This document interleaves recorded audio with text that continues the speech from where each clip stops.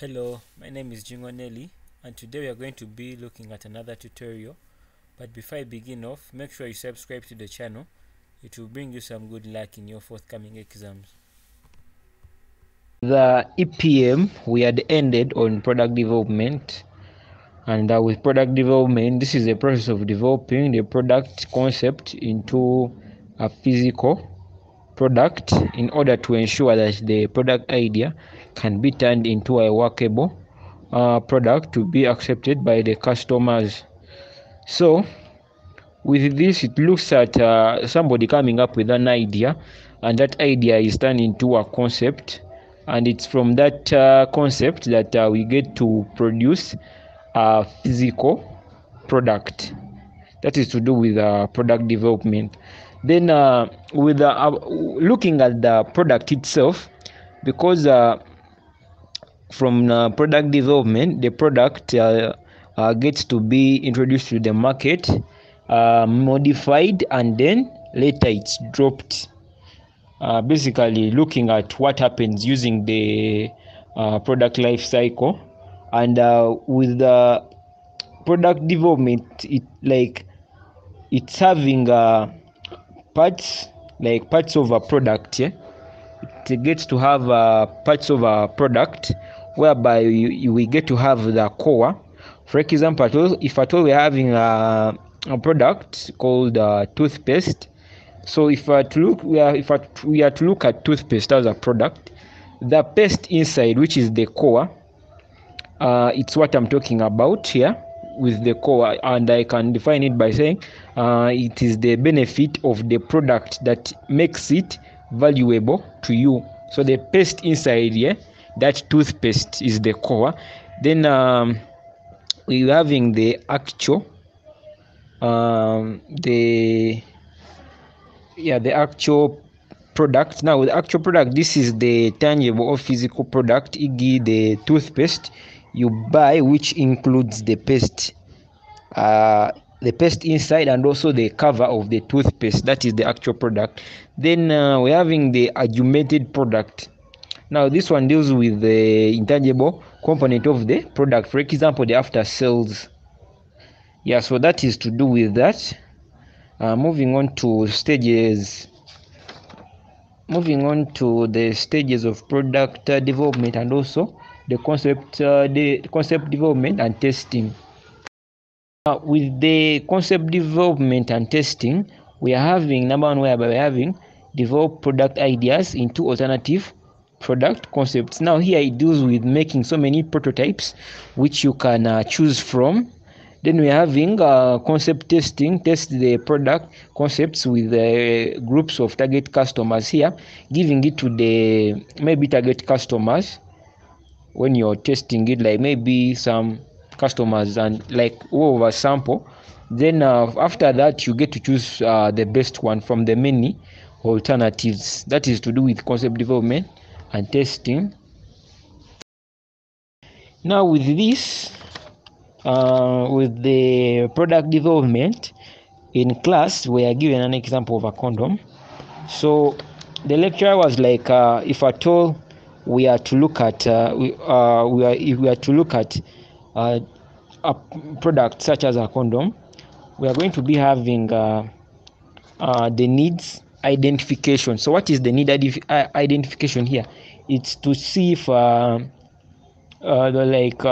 if at all they want to prevent diseases, like they want to prevent HIV, the diseases, and even no pregnancy. So that is the need identification. That's the need identification. Prevent the diseases, like sexually transmitted diseases, and also to prevent pregnancies, unnecessary pregnancies. So here, after knowing that, that is to do with need identification. And here, looking at it in details, it deals with the research of new product ideas by developing many, so as to choose from the best alternative which can meet customer requirements. Now the lecturer was like, here they get to look at the alternatives, different products to develop. Remember, we had to develop like a condom, and they get to bring out prototypes of wood, metal, rubber. That's what the lecturer hint on. And you, after knowing those prototypes you're going to be using, you look at next will be the advanced product planning. Looking at the advanced product planning now, this deals with market analysis for the sales and costs that may occur. It also looks at estimating requirements for producing and distributing. So here we look at where like an idea is developed into a concept. Now a concept can be like a plan, so you must get to know the key elements here. With needs identification, the elements was to you create something that is going to meet customer requirements, and here the idea is developed into a concept here by looking at the sales your product will be making, that's the economy, and even the costs it will cost you to buy the different to buy the wood, the metal, the rubber, such, in order to make it. So moving on to advanced designing stage, it's very critical. So at this stage, the basic and applied researchers are undertaken to investigate technical feasibility, so they get to see which one is best fit. So alternative product designs, the product designs we're having wood, rubber, metal, so evaluated to find out the best designing systems that can suit the process of transforming the product idea or concept to the real acceptable product. So here we are going to look at the two what? We are going to look at the two product designs, that is wood and metal. So we are going to exclude the two because research can show that the wood won't be best appropriate, you get, and even the metal, it won't be best appropriate because of certain features they are having. It may hurt the pattern and stuff. So they find out that rubber would work best because it's smooth and stuff. So meaning that here the product design which is best fit is the one which is taken up. So it brings us to the detailed engineering design. Now the detailed engineering design, so at this stage a series of engineering activities, or it looks at a series of engineering activities to develop a product, looking at the size, the size, shape, color, and so on. So here you look at the size, shape, color of the condom that you're going to be using. So with this further on, it also looks at it also looks at if there is also designed for the function, like to ensure that the product can perform as intended, then design for reliability so that the product is available for use with minimum prospects of failure, then design for maintainability to provide accessibility for economic maintenance of the product, then design for safety to ensure minimum operating hazards to the user and the environment. Then we having design for proceedability to ensure that the product can be produced at the intended costs and volumes. Then that takes us to product process designing and development. Production process designing and development, this is where the product, like this, it deals with developing or doing the real product. Now this is where at this stage, this is where the economy will be made. So it will look at it will look at situation whereby given the detailed product design and production system in place, engineers and manufacturing specialists would prepare plans for materials, production, warehousing, transportation, and distribution. There is also planning for production and control systems, information technology system, human resource technology. So here they add up all this so that they can make the product.